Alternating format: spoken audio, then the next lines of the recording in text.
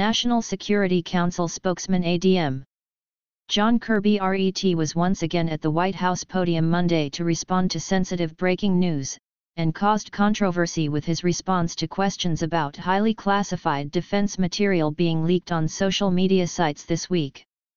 Kirby previously drew criticism from high-profile veterans like retired Recon Marine Chad Robichaud, who torched his assessment of the Afghanistan withdrawal report last week.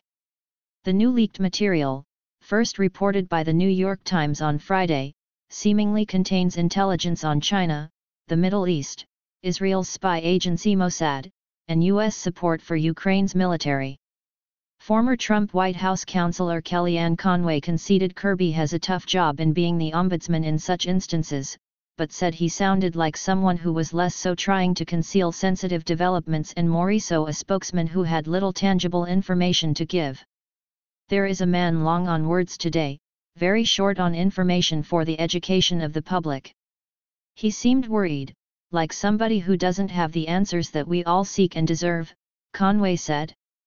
Conway credited the press corps writ large for pressing hard for information following such an unprecedented leak, but added that the Biden administration is the same entity along with the Democrats who continue to condemn former President Donald Trump for the discovery of classified documents at his Palm Beach home while they have trouble keeping their own dossiers from being leaked. This is an administration and a party that's been going after the former president, after documents he may or may not have had in Mar-a-Lago for this, that and the other, and we have leaks of classified documents as we speak that affect countries, allies, and others around the globe, she said, adding Kirby could not answer several of the questions informatively. One good question was, have you notified our allies who are mentioned? Is this impeding the ability of the U.S. to help Ukraine? And is it impeding Ukraine's ability to defend its sovereignty, its borders, its people? It didn't sound like they had any more information than the rest of us, because key point, John Kirby did not say I can't comment on that right now, as former Pentagon spokespeople and folks at the White House often need to say because information is sensitive and developing. He basically said, I don't know. This is unacceptable. He said there's something like there's no room for any kind of tolerance here for these classified documents. Kirby also fielded questions about Biden's upcoming trip to Northern Ireland, where he is reported to commemorate the 25th anniversary of the Good Friday Agreement of 1998 that largely brought an end to violence involving the Irish Republican Army, IRA, and opposing groups in places like Derry and Belfast. The April 10 agreement formally ended the troubles, the decades-long oft-violent conflict between the proverbial Orange and Green Unionists, largely Ulster Protestants, loyal to the British Crown, and nationalists, largely Roman Catholic, loyal to the Irish government.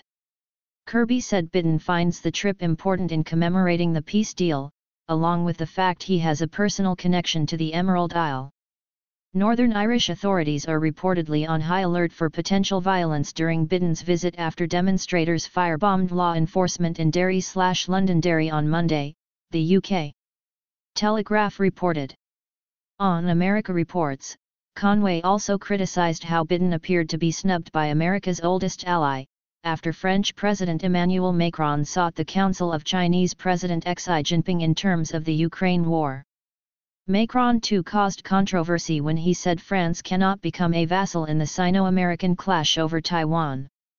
Conway said Kirby was the likely choice to field such questions because the answers could not be stuck in Press Secretary Karine Jean-Pierre's binder, which the spokeswoman regularly appears to read from verbatim.